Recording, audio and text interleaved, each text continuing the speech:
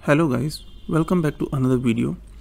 So today in this video we will gonna discuss about a new framework called PyScript, which has been developed by the Anaconda team, and recently they have launched this. So it is in the very early stage. They say it's an alpha version. So using the PyScript, one can easily run the Python code in the browser, basically in the HTML page. So as this is the website of the PyScript, pyscript.net. So it says it's a framework that allows users to create a rich Python application in the browser using HTML interface. So you can run all your Python code inside the browser. So currently, I think not all the libraries are included. Whatever libraries are supported by the Pyodide project, only those libraries, Python packages are supported by PyScript. But later on, more and more library will be included, I think. So basically, you can communicate between the Python and JavaScript object also. A lot of button and text box are available. So you can create a very rich application, Python application just in the browser. So no need to download any IDE or packages. So it's a very powerful framework. It's a very early stage. So we'll discuss about this, how to create a your Python application in the HTML page. So first of all, we'll create a HTML page. So let me just create a folder called PyScript. So it's an empty folder. So I'll be using the VS Code for creating a HTML page. So let me just open any folder, that folder which we have created.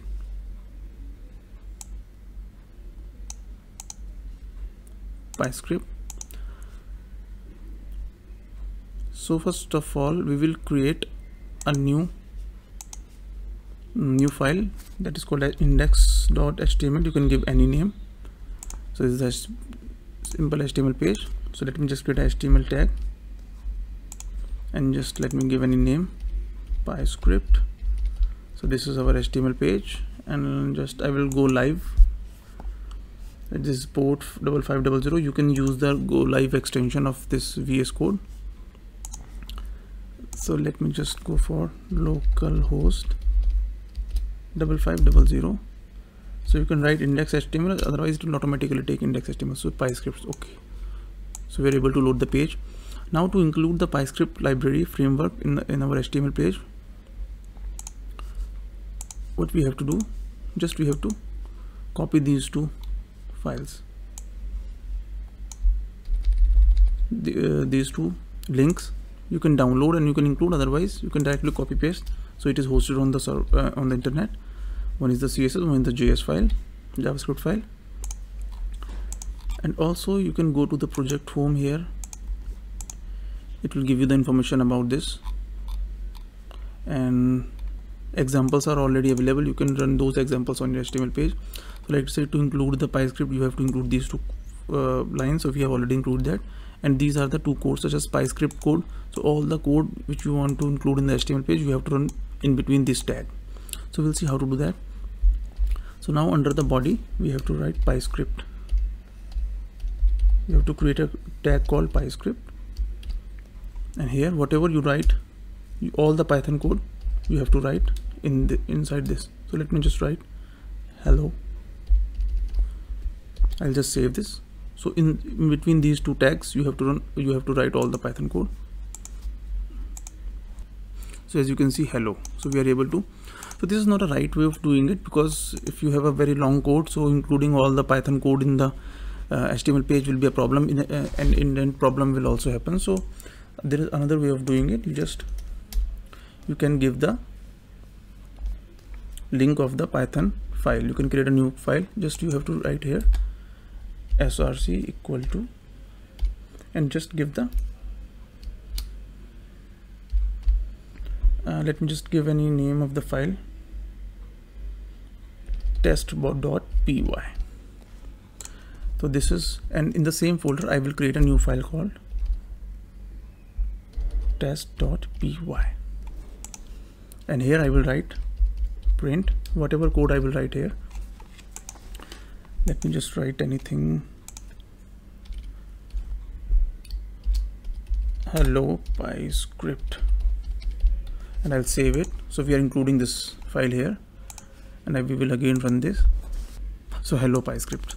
So like this, whatever code we will run here, suppose I will run a pretty simple code such as we will create a is equal to Now let me just create a list 2 3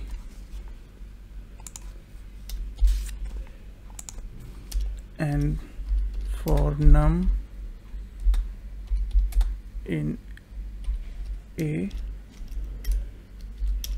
print, let me just go for num and just we see if you run again this, so 1 2 3, as you can see here it is printing 1 2 3. I think whether you are able to see or not, zoom it, 1 2 3. So like this, whatever code you will run here, that will be whatever code you will include of the Python here, and we are including here, so that will be included. So we can run some of the examples here, such as a lot of examples are here. Let me go for any matplotlib. So like this is the whole code. Suppose I copy whole this code here and I will copy paste in this. So before that, one thing we have to do, like this libraries we have to include here inside the head section of the HTML page, such as Python environment. So you can include all the packages which you want to include. So py-env. So here you can include whatever library, suppose matplotlib, whatever you are using in the Python code, you have to write here. NumPy and matplotlib, two we are using. So like this, they have also included matplotlib or NumPy. So we have to include those files here. So I'll just save it, save this page, and if we will run this page, it should create a plot. So as you can see now, this graph has been loaded. So whatever code you will run here. So now we will create a pretty simple code. Let me just remove all this code here and we'll try to run. Here we will include matplotlib, NumPy and pandas. 3 libraries we will see. And suppose you want to create any graph. Let me just give x equal to 1 2 3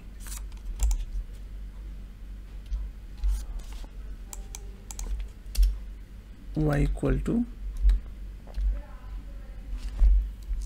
4 5 6. So suppose these are the 2 arrays and you want it to list, you want to plot. So just simple. First of all, we have to import the libraries. Let me import matplotlib dot pyplot as plt.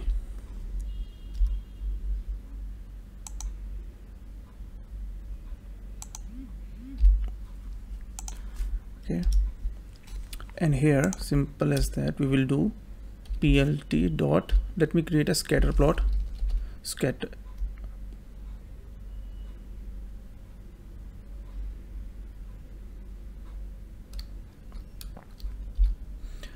x comma y. So after that just write plt. So let us see what it will run. Otherwise you can also go for matplotlib w3 schools, so you can see how to create.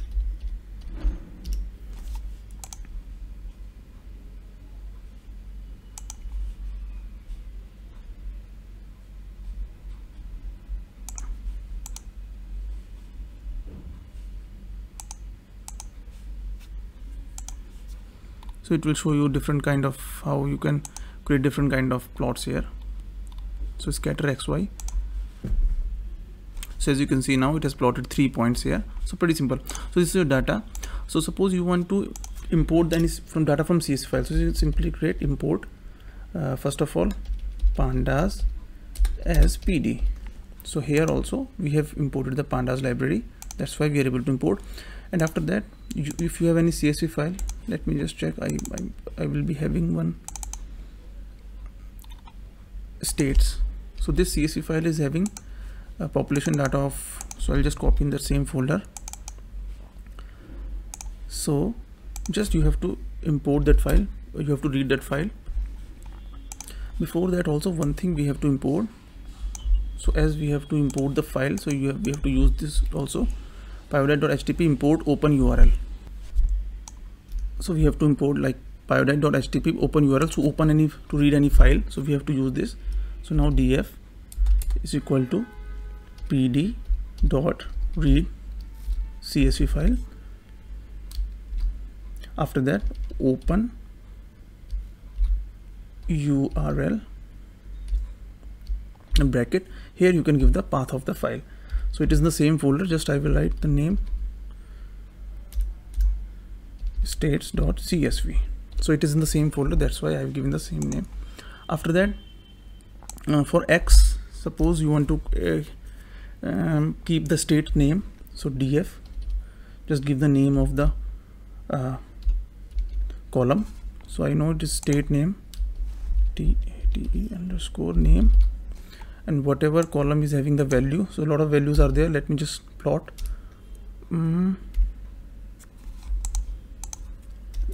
This is male and female population, so I will write male df. So after that, if I make it a bar chart, let me just make a bar chart, because our x is the name bar xy plt. So as you can see here, state name is one of the column, and a lot of male female population are there. So I'll just close this and just save it, and let us see. So as you can see, now we are able to create a bar chart. And simply if you want to create a line chart or scatter, suppose you want to create a scatter chart, so you just create a scatter and just change this to female or any other numerical values, female. So like this you can read any file using this. You have to import this, then you can put any CSV file, you can read and you can create. So everything is in the browser, as you can see. So as you can see, now we are able to create a scatter plot between the male and female, between two columns, male and female. So like this you can create different kind of and you can run any type of. So this is a small example. Also there is, you can try to run this example. So I will copy paste this code here, and just I will include Folium, one more library. So you can create a map also using this. So all the examples you can go through here, examples are given. Let me just run this. So now as you can see, running this code, you can even create a map. You can switch on, switch off this. So using Folium library you can create. So nothing, you have to just give the JSON file. This is the real, you have to get the GeoJSON file here for your basically for polygon data, GeoJSON file, and this is the CSV file which is having all the data, field data. Then using the pandas, it is reading the CSV file, then loading, and after that you have to give columns only, simple column, so state and unemployment, which are common. So you can, based on that it is joining. So you can create a map also like this. After this I will show you one more thing. Suppose you want to run the just like the notebook, Jupyter notebook, you want to run, you can write the code and you want to execute the code there. Just simply remove this. There is one more tag. If you go on this website, there is py-repl. This is the code. So you can create a script in the body, py-repl, and here if you give a tag auto generate, so line by line it will, whenever you enter it will line by line execute the code. Generate equal to true. So if you run this page, so we are not including any Python code, just we are writing py-repl. So now it will let you run the code in the page. So whenever you will upload this code, you can directly type your code in the page and you can run the code.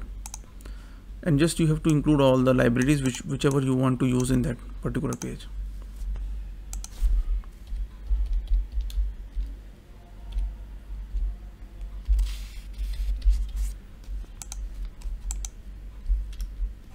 So as you can see now,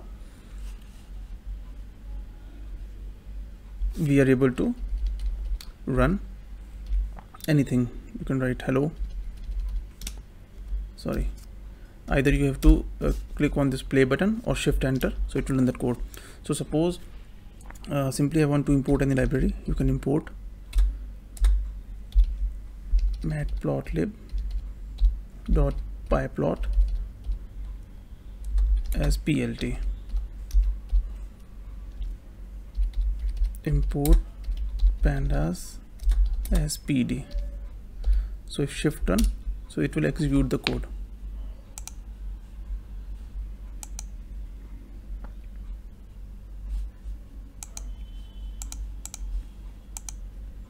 So it has executed, is imported the boundary. After that you can simply import anything. Suppose df is equal to pd dot read csv, and also before that you have to import one more thing. This one, I forgot to import this because you're opening a csv file. So let me just import this first, and you can add this. It has imported. After that you can start importing your file.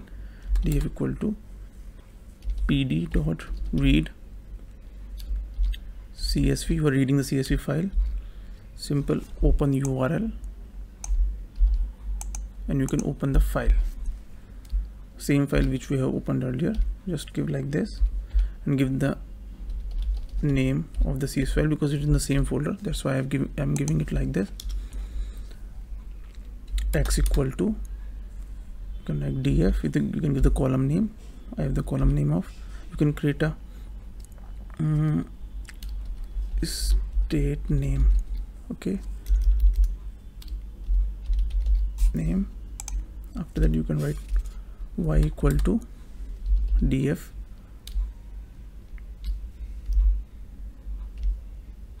let me give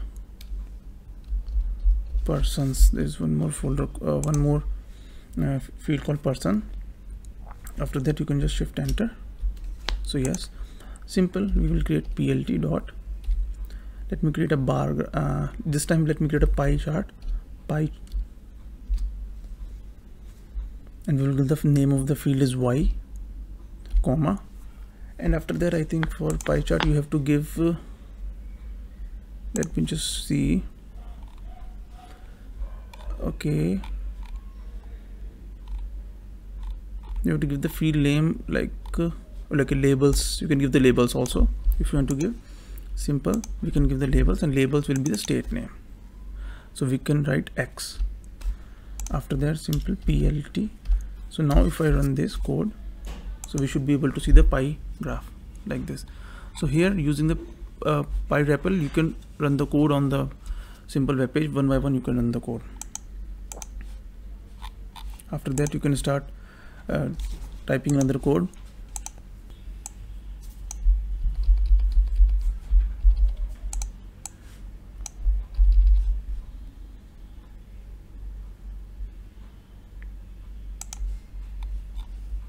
Now suppose I copy paste this, so you can simply run this.